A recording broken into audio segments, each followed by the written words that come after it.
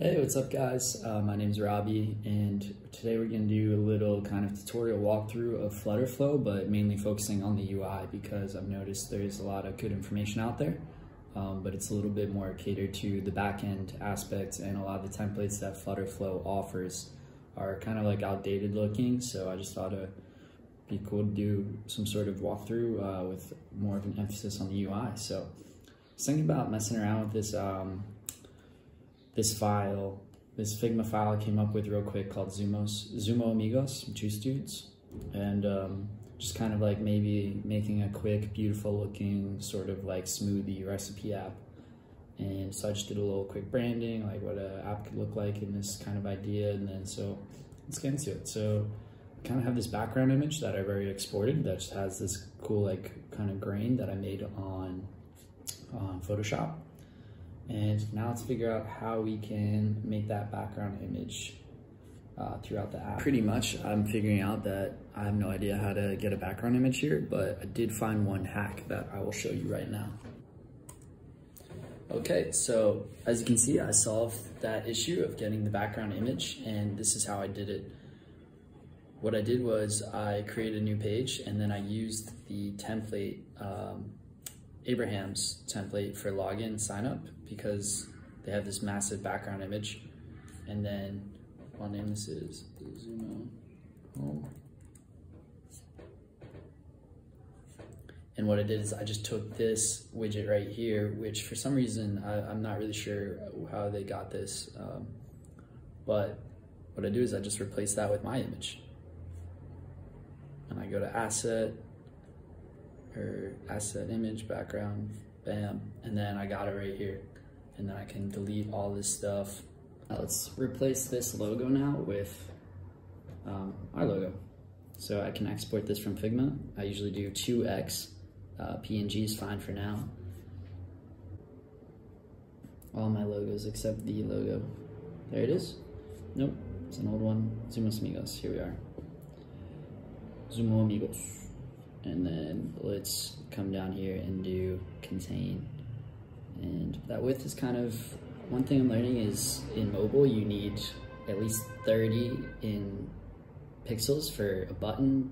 But with this like kind of big logo introduction, I'm gonna do 300. Oh, that only changed this. Let's do 300 here. There we go. A little too big. 250. A little too big. 200. Okay. What else do we gotta do? We have this cool little text here. Juice of the day, health, nutrition. Juice of the day, health, nutrition, health, and let's do recipe. Health, healthy juice of the day, and healthy recipes.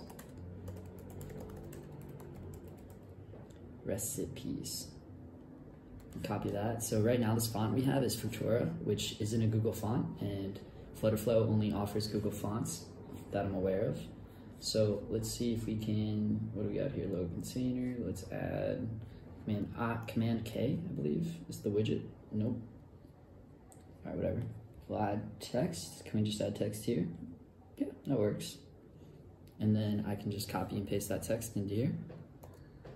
Juice of the day, health recipes, and let's get a little more top padding on that. Get 20 pixels there. And Poppins, I think, is not the font we want.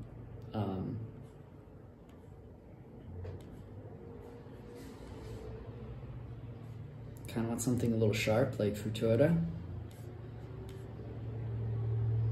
but I'll just go with that for now. I think this is 22.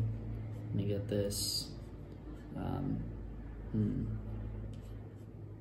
This hint, always go for, let's do primary color.